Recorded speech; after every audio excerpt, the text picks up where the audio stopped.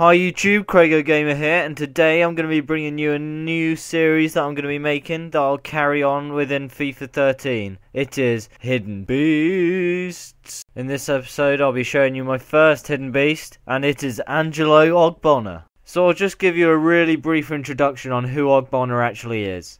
He's a left-footed Italian centre-back that plays in Serie B for Torino.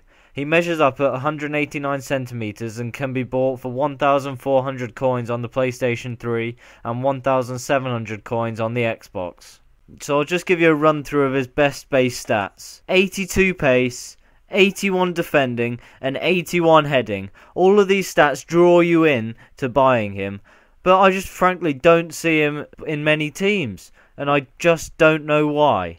I'll just give you a run through of his physical stats. 79 acceleration, 90 jumping, 84 sprint speed and 88 strength. I mean, he's virtually the perfect centre back. Almost impossible to get past the strikers.